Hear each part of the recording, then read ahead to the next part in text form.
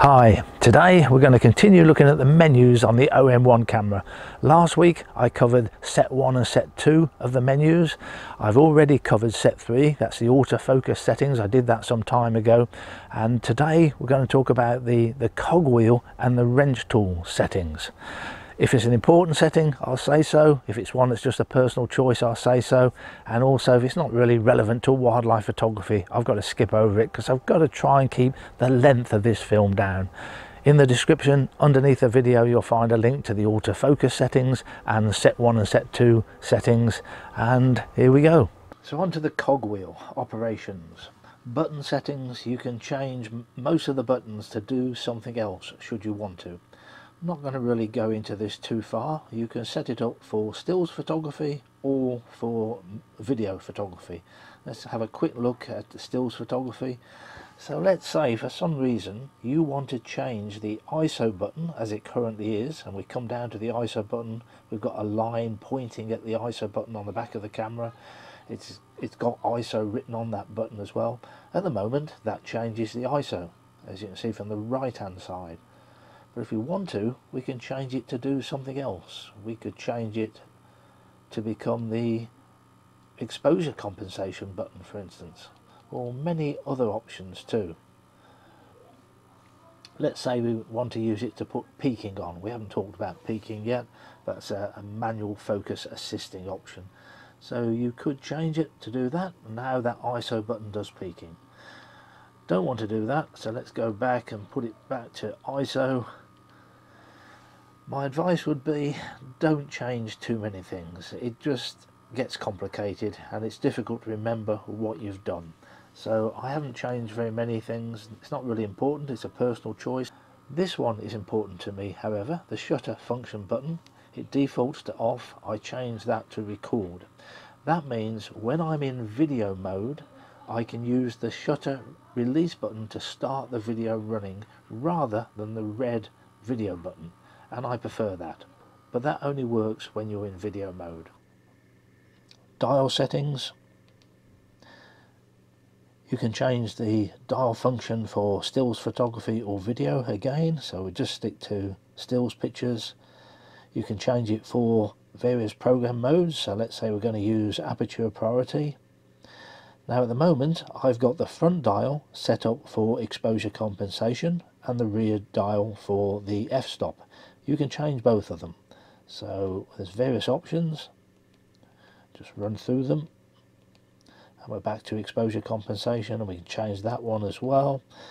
And also, if you look down here, the FN lever, which is the lever that's just to the right of the viewfinder, is in position 1. But if we go across to the right, now the FN lever is in position 2, and you can have those dials do something different depending upon the position of that FN lever. Very complicated, lots and lots of options. I don't make use of the FN2 position, so the only ones that concern me are these two, and that's how I have them set up.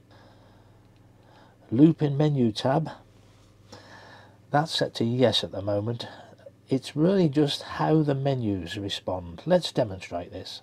Let's go back up. We're on the cogwheel at the moment, and if I go across using the back dial, if I go to page 2, then page 3, then page 4, still within the cogwheel, page 5, now when I go to the right, it will loop around and go back to page 1. So I'm still in the cogwheel, just looping around. Let's go back to that menu. If I now switch that to no,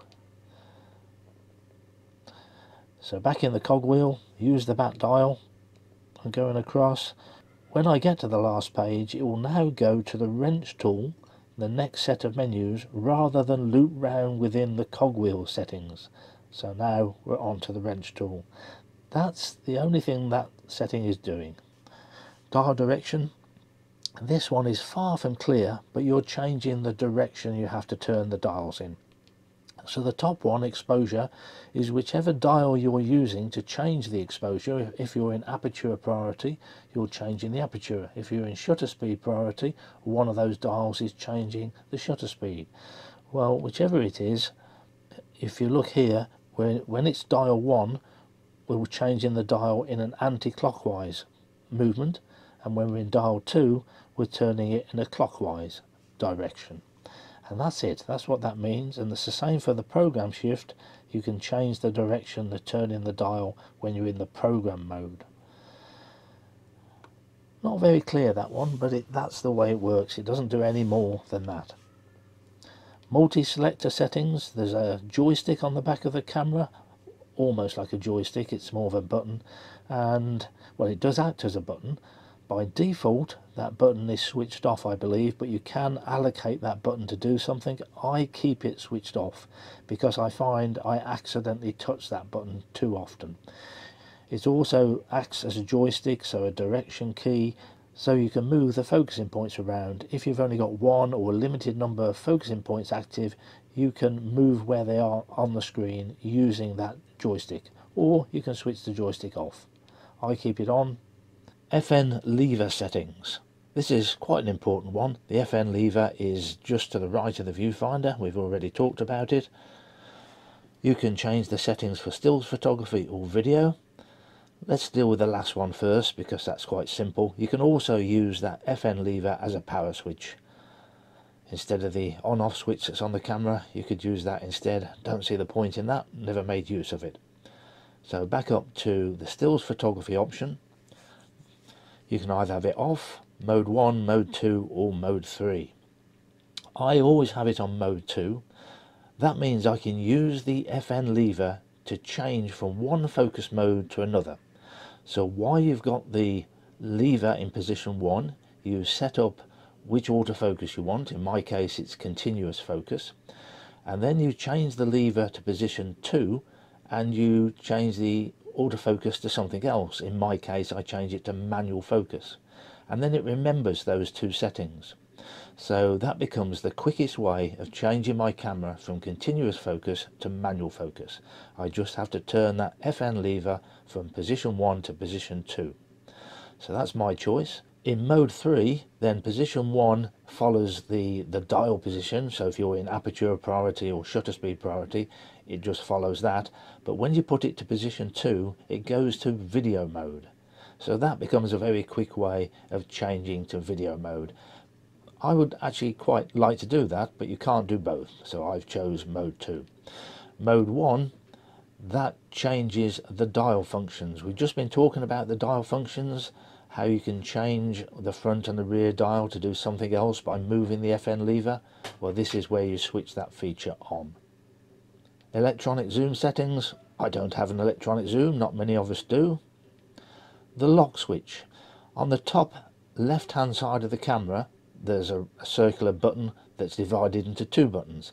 If you have that off, then that button works. If you change that to on, those two buttons are locked. You can no longer use them.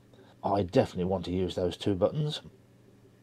On to the next page. LV close-up mode is a feature I don't use. This just determines how you end it. You have to set up this close mode using a button and allocating a button to it.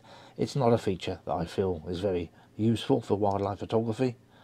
Lock. This is to do with the depth of field. If you have one of the buttons set up for depth of field preview, when you release the button, if you've got it off, then the depth of field no longer shows. So you have to hold the button down to be looking at your depth of field. If you change that to on, then when you press your depth of field preview button, you can let go of it and it still keeps the depth of field preview live, and to get rid of it you have to press the button again. So I keep that to off. These next three, priority set, menu, cursor settings, press and hold, time, I looked into these. They make such a minute difference and are really just not relevant to wildlife photography. We can ignore those. Page 3, LV mode. This is a very important one. I've got it set to standard. You can also change it to OVF. When you're in standard and you do exposure compensation, you can see the viewfinder go darker or lighter, and the rear screen too. When you're in OVF, the screen doesn't change. The exposure compensation still takes place, but you can't see it in the viewfinder. So I very much like having this in the standard mode so I can see the effect of my exposure compensation. Nothing else on that page matters. Page 4, EV style. This is quite an important one.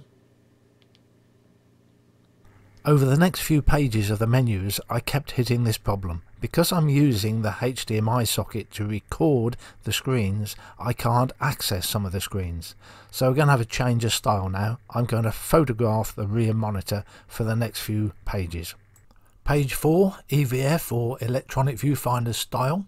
You have 3 choices. Style 1 and Style 2 are very similar, and it's very much a personal choice. You just look at the 2 of them, see which one you prefer. Style 3 is a bit different. Style 3 says that your electronic viewfinder information will be the same as the information on the rear monitor, and that's my preferred choice. Info settings. These are the settings that show on the rear monitor display when you press the info button on the back of the camera. There are 4 options. You've got image only, information 1, 2 and 3. I only have 2 of them ticked, image only and information 1. If you have all 4 of them ticked, then as you press the info button on the back of the camera, it cycles between the 4 choices. Because I've only got 2 selected, it simply cycles between 2 or just switches between 2. So I have image only or some information laid out on top of the screen, on top of the image. If you go to the right from information 1, these are the choices you have. There's only 5 of them, it's quite limited, and it's the same limited choice under information 2 and 3. So I don't really see the point. You could untick a couple of them and then save those as information 2, but really I only need the 2 settings. Info by half pressing the shutter release button.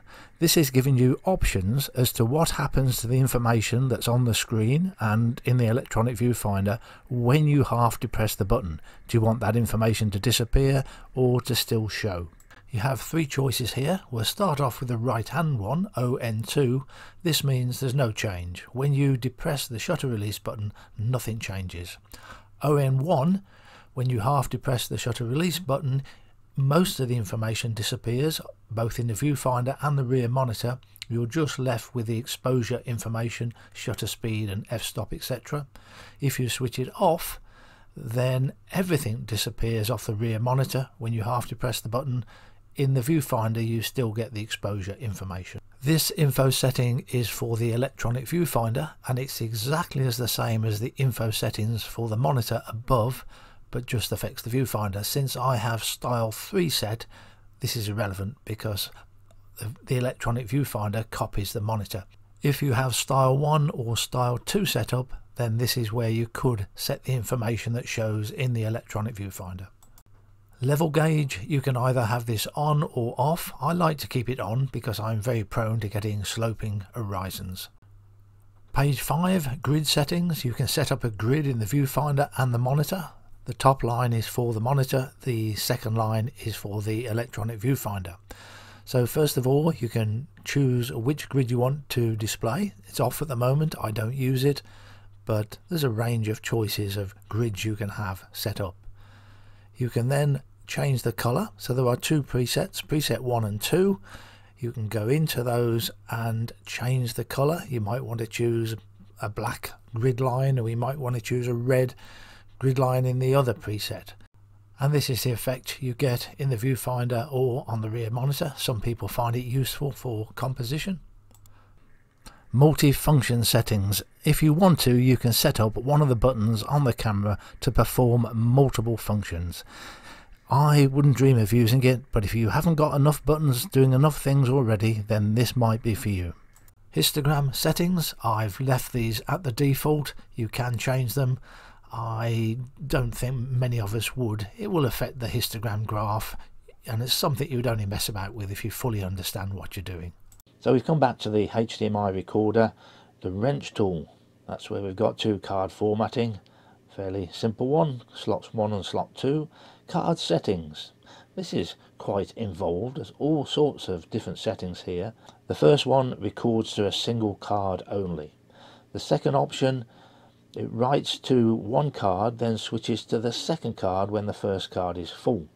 This one saves to both cards, but you could have RAW to one card, JPEG to another. When one card becomes full, the other can't be saved to either, so the camera stops. This is very similar, RAW to one card, JPEG to another, but if one card becomes full, the other one can still continue. This one saves the identical image to both cards, so it duplicates it, but when one card becomes full, it stops. And this one also saves the same image to both cards, but when one card becomes full, the other one can still be saved to. Quite a few options to think about there. I am normally using just this one.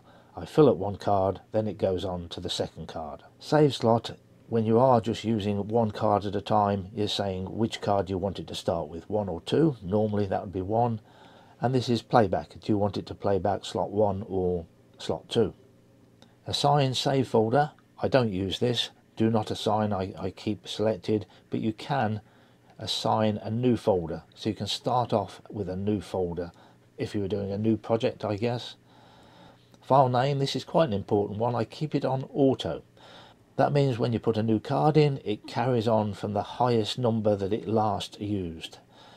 And if you put it to reset, then it just goes back to 0 and starts renumbering from 0 again. So I'd rather it incremented the numbers. If you put in a card that's already got some pictures on it, then it will pick up from the highest number on that card that already exists. Edit file name, that could be quite useful if you have 2 OM1 cameras. For some reason you have to select sRGB here, never understood why.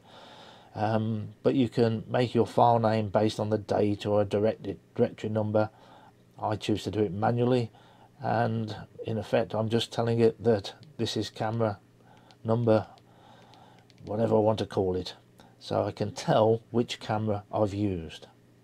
Lens information setting, that's for third-party lenses. DPI, again I can change this later, but normally I keep that on 300.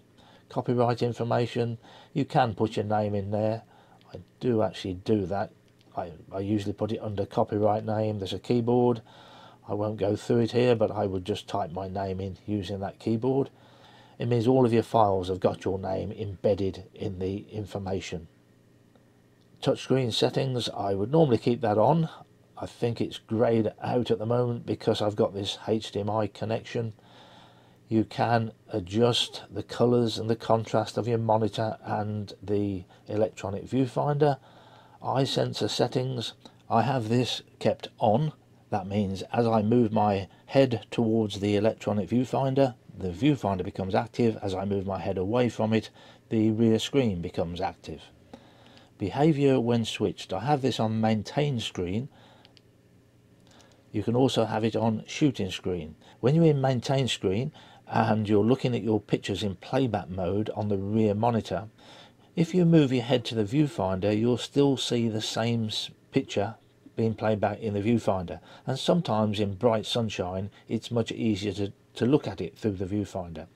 If you're in shooting screen mode, when you move your head towards the viewfinder, it switches off the playback and you go back to shooting mode, ready to take the next picture. When monitor is opened, this is when you've got the monitor to the side of the camera rather than folded against the camera.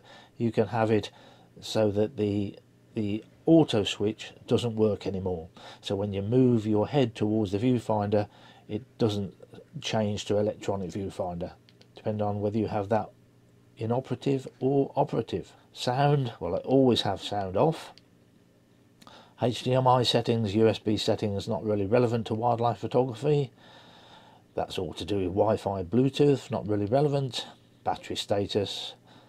Sleep mode, this is quite an important one, but it's greyed out because I've got the HDMI plugged into the camera, so I can't really demonstrate it, but I have sleep mode on 30 seconds normally. I do have to change that from time to time. Power off I have on something like 4 hours before it actually powers off completely. But when it's in sleep mode, you're not using any battery, but it will of course come back to life as soon as you touch a button. But once it's powered off, after 4 hours, even touching a button doesn't bring the camera back to life. I don't bother with the quick sleep mode. And that's really it. There's not a lot else there. Pixel mapping is when you get a faulty pixel. I've never had to use that, but in theory it could solve the problem for you. And that's it. You'll find a link in the description to the previous 2 films covering the earlier settings, and thanks for watching.